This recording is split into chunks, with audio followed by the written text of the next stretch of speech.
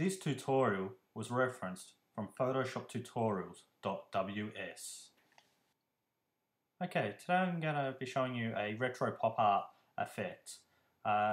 First thing you need to get started is you need to select your image. I've got an image here of my wee sister, and I'll just show you what we're trying to achieve. So here is our pop art effect. Now, to get started, the very first step that we want to do is we want to go and duplicate, so right click and duplicate the layer. You can also use Ctrl J to do that. What we're going to do is go up and change the blending mode of the new layer to luminosity. And with the top layer selected, we're also going to go up to images and adjustments and then invert the image, which you could also use Ctrl I to do that. We're going to reduce our opacity to about 50%. Now we're going to go back to the original background layer and we will duplicate the original layer again. So right click and duplicate or Ctrl J. Move the new layer to the top and change the blending mode to multiply. With the top layer selected, we'll open the threshold tool, so just images, adjustments and threshold. In the threshold tool, you can use the input slider to drag left and right to adjust this effect.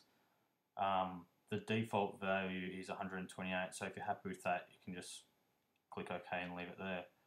I'm going to bring it down a bit more and bring some colours through and remove the blacks.